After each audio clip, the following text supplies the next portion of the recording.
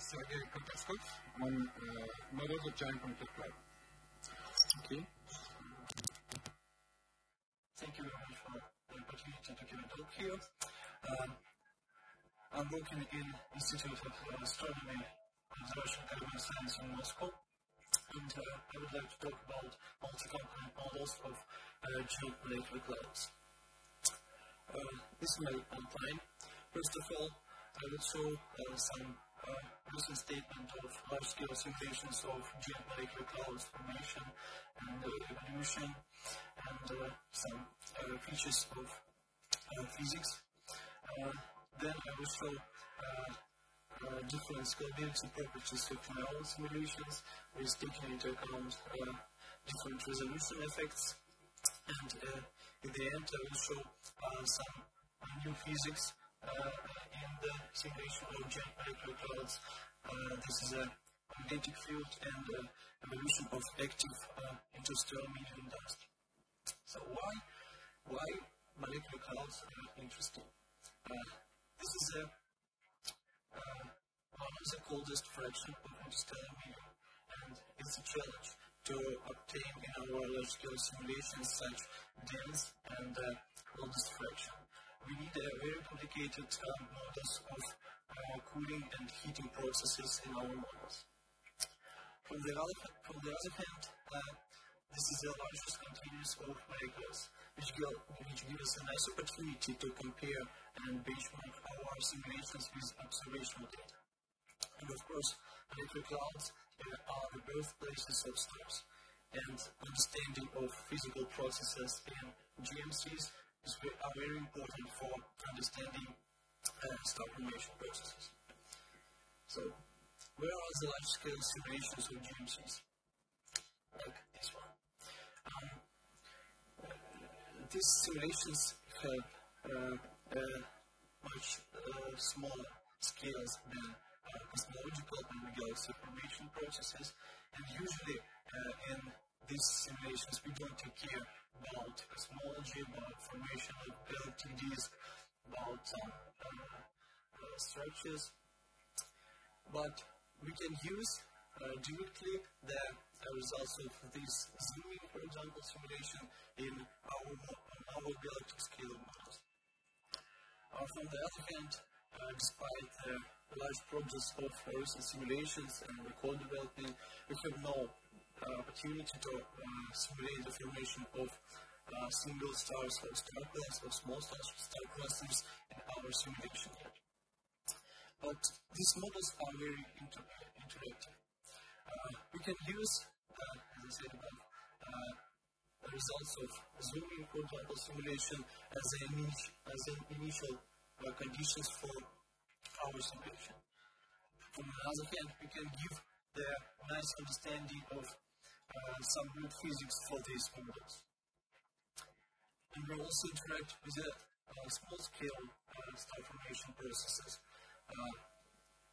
We can apply these results to our large-scale to galactic-scale simulations. For example, this is a star formation processes, some arranging of radiation transfer processes, and of course, we can give to this simulation statistically important initial conditions.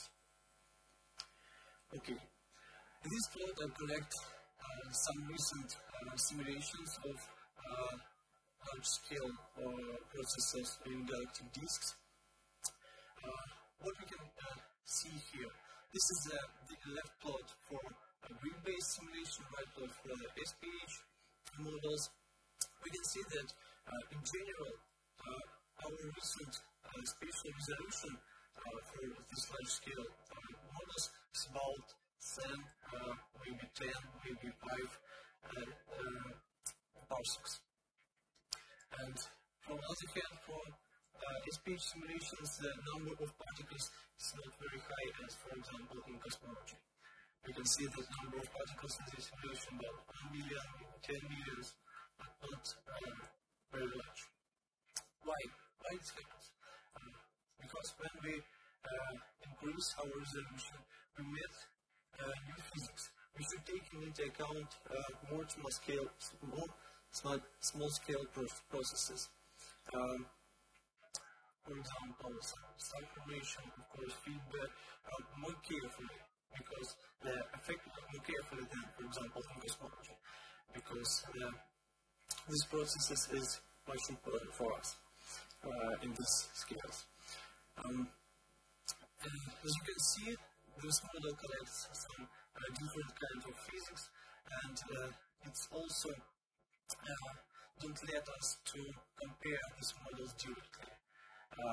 Some models include star formation, and other models have feedback and everything else.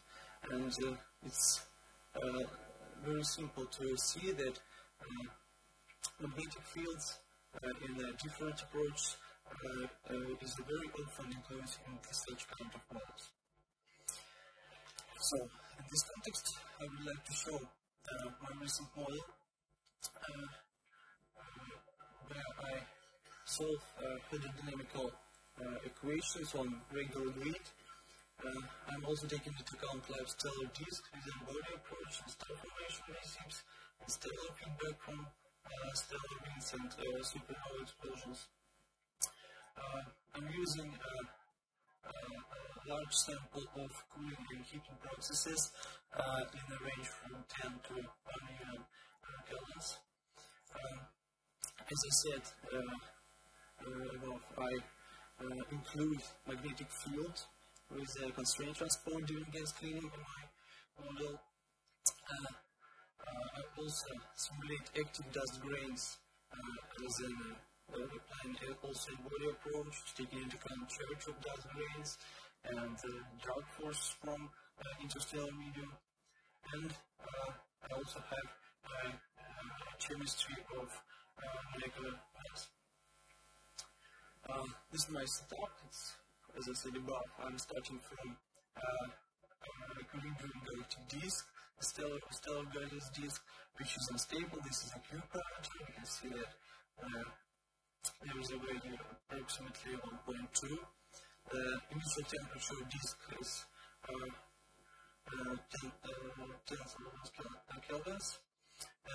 Box size are usually the same, and my spatial resolution is 7 pixels. A few words about simulation of dust, because it's a very important feature in these models. I think that dust is collisions in interstellar medium, where interaction of dusty clouds is not very important. For example, in protoplanetary disk or more small scales, this might be an incorrect statement. But in our scales, it's okay. As I said above, I'm using a body approach for simulation of dust grains, because I would like to have multi-flows motions of this component.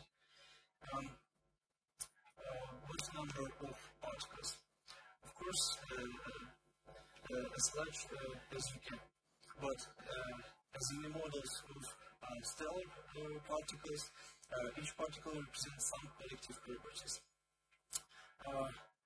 Dust grains have a very difficult combination of forces. First of all, in magnetic plasma, this is a load forces. This is the drag forces from neutral and charged gas.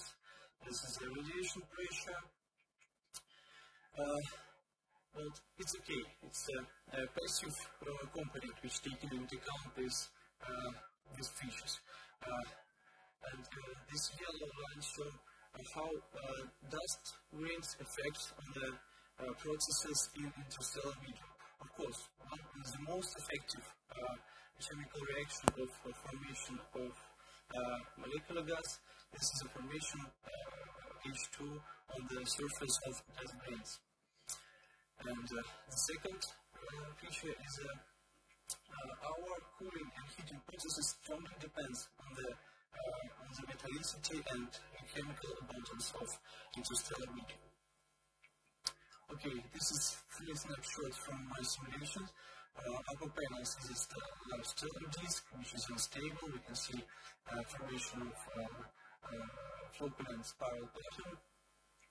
in general, gas flows follow the morphology of stellar disk. This is a face on use, of course, and we can see that stellar disk evolves also dramatically than the gaseous disk because of the large impact of supernova explosions and different turbulent motions in gaseous component. A few words about domain decomposition and how this affects on the scalability properties of my simulation. And test how this simple 1D, 3D, 2D and 3D-dimensional decomposition affects on the acceleration of my code up to 2,500 cores. It's clearly seen that accelerations with the 1D decomposition stops approximately at 100 and 2,000 cores, and the most effective at large scale cores, of course, this is a three-dimensional decomposition because of the nice load balance for hydrodynamical processes. But at the same time, if I use such kind of decomposition, this gives a bad load balance for collisionless systems, stars and ice grains, because number of particles and number of interaction between processes are much different between different processes. How did this acceleration distribute in time? This is a time distribution this is a time which I spent on calculation of different kinds of physics. Okay, we can see that when I start from quite equilibrium model, most of my time is spent in calculation of gravity. I have no many complicated chemical processes yet. I have no also cooling, heating and processes and maybe some other subgrid physics. But when motion of gas becomes more complicated because gas cools, turbulent motions produce a large amount of molecules. I spend approximately up to 80% of my time to calculate these processes. Of course, this is the two problems. The first is the bad balance, because different processes spend different amount of time to calculate, for example, chemistry. If we have a small dense region, there is no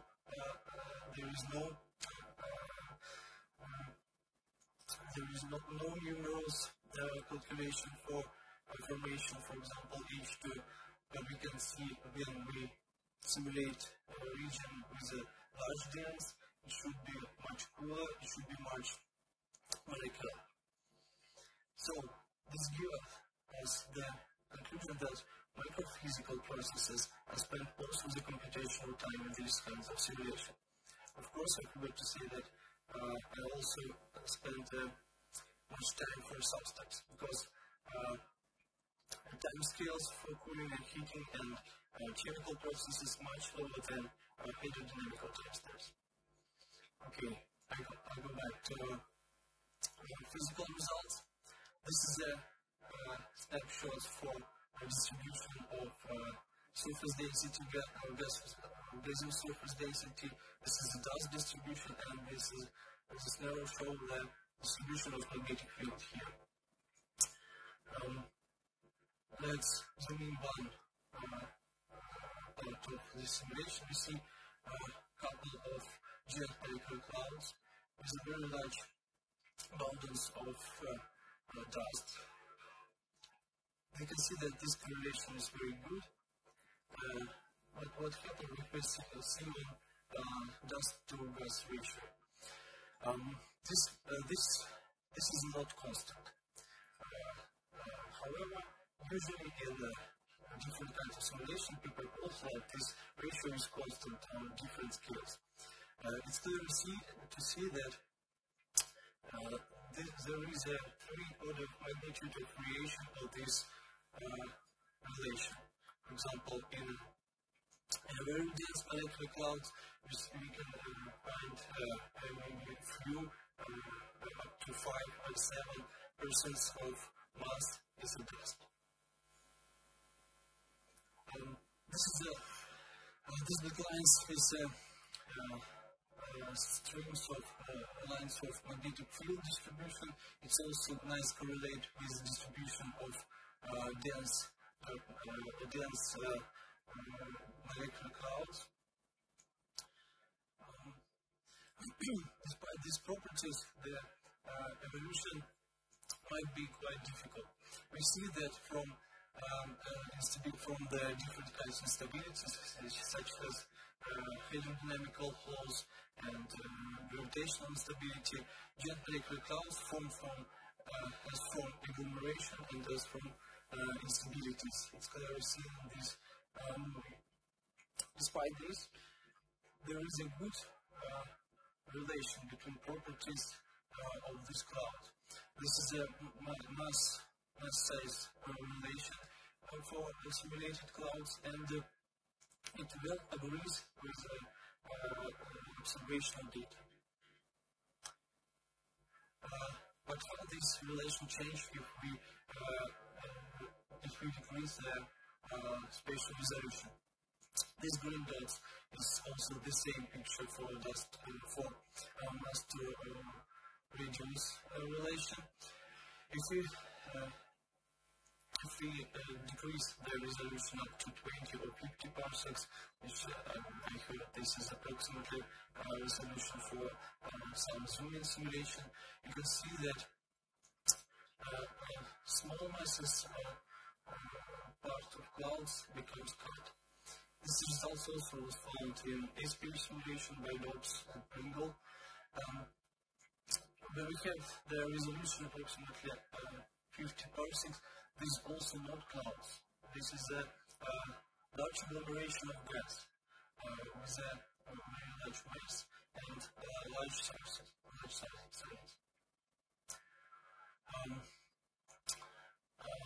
Next resolution test is how to evolve H2 abundance and different clouds with simulation with different spatial resolution. This is a time-dependent growth of H2 fraction. We see that in high-resolution models, the H2 abundance grows much faster than in low-resolution models. This gives us the conclusion that these clouds, the high-resolution clouds, should form stars much faster than low-resolution models. This gives us the conclusion that clouds' lifetime depends on the resolution. I think yes, because of this plot. And there is a high-resolution judgment that for molecular clouds life fast die young. Okay, and I also would like to compare this mass size relation for clouds for different kinds of simulation with for pure hydrodynamical MHD and MHD plus dust solution. This is again this mass to size ratio. If we add to our model magnetic field, we can find that clouds become much larger, but the mass of these clouds becomes in general much smaller. This happens because magnetic fields stop the accretion of gas in dense clouds, and we can see that the slope of this relation change very significantly. And this is a comparison of simulation with taking into account magnetic fields and the active dust grains. This is also the same plots for pure hydrodynamics, pure MHD, and MHD plus dust for active dust particles. We see that large abundance of